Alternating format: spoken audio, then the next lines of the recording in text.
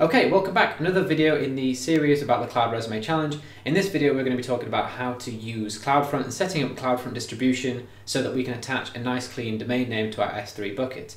So I'm going to go through a few different things about CloudFront. CloudFront is basically a CDN, which is a content delivery network, which basically means that it's going to distribute your content all over the world. However, we're going to use a little bit of a trick in this video so that we can get around some problems that we have about cache and cache invalidation, but we'll get onto that in just a second. But yeah, so this episode, or in this video today, we're going through CloudFront, setting up CloudFront.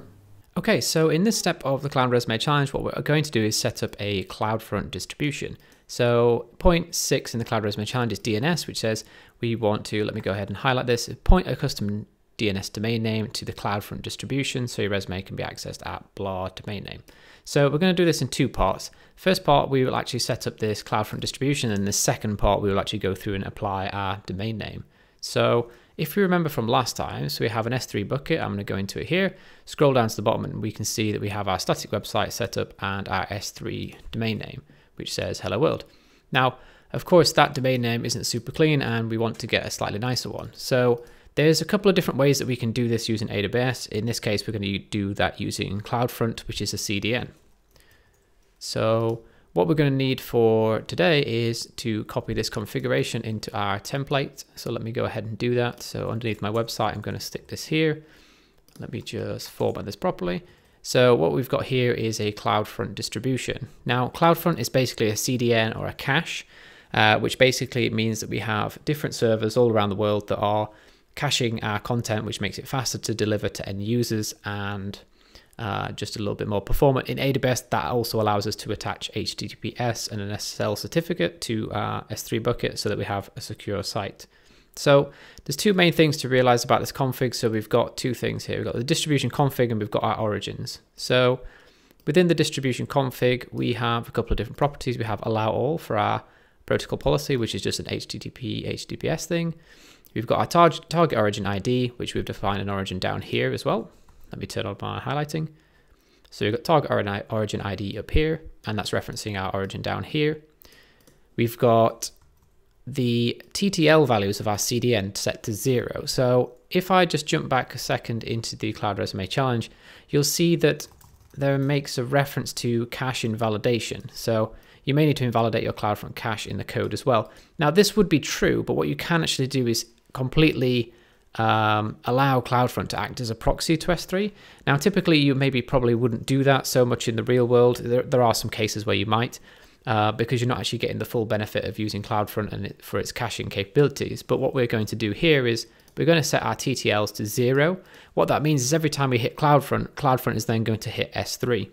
So that is all of our configuration for our cache behavior.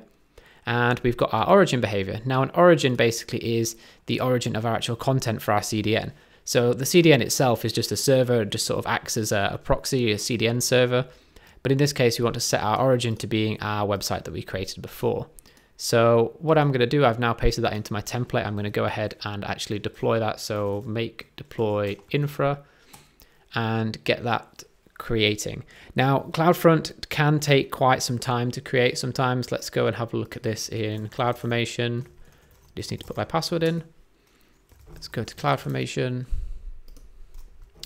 And that's now starting to create. Let's have a look. It's not started just yet. Bear with me 1 second. Right, so as we can see, we've got a create in progress on our CloudFront distribution. Now this can take quite some time. Let me refresh over here. We've got update in progress. Let me see the events, and we've got our distribution create in progress. If I go to CloudFront, that's where we can see our actual CDN, and we should see that it's creating. So now what I'm going to do is go ahead and pause the video here for a second and wait for that to create, because CDNs can take some time to actually create, because as we said before, it's creating that content all around the world. So I'm going to go ahead and pause here and come back when that is finished. Okay, so that looks like that's now deployed. Let's jump over into AWS and we can see status is deployed on our CloudFront. So if we go into that, if we click on the ID over here, we can see all the details about our CloudFront distribution here. And what we can see is that AWS will give us a domain name out here by default.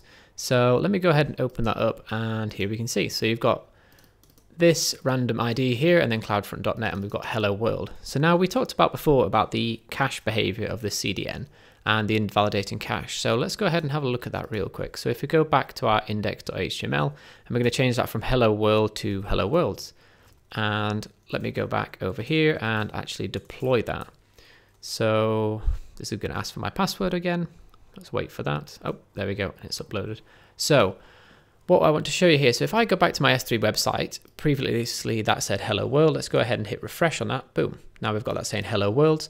But what about our CDN URL as well, our CloudFront URL? So go back there, hit refresh, boom. So if we hadn't set up our cache behavior as we did before, let me show you again, as TTLs is 0, basically what we would have had a problem there is our CloudFront would have started showing different content to our origin or our S3 bucket. And that's because the CloudFront would have then started to cache that behavior.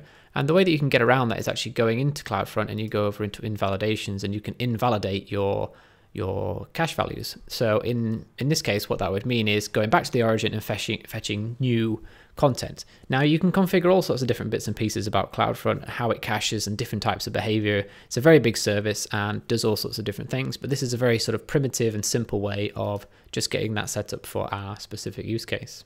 Okay, and that should be everything for this video. Now we've got CloudFront set up. However, we've got another unique ID URL, which isn't exactly what we want. But in the next video, we'll be getting onto the Route 53 part, where we'll be assigning the Route 53 record, which is our domain name, to our CloudFront distribution, so we can have a nice clean domain name in our URL. So see you in the next video.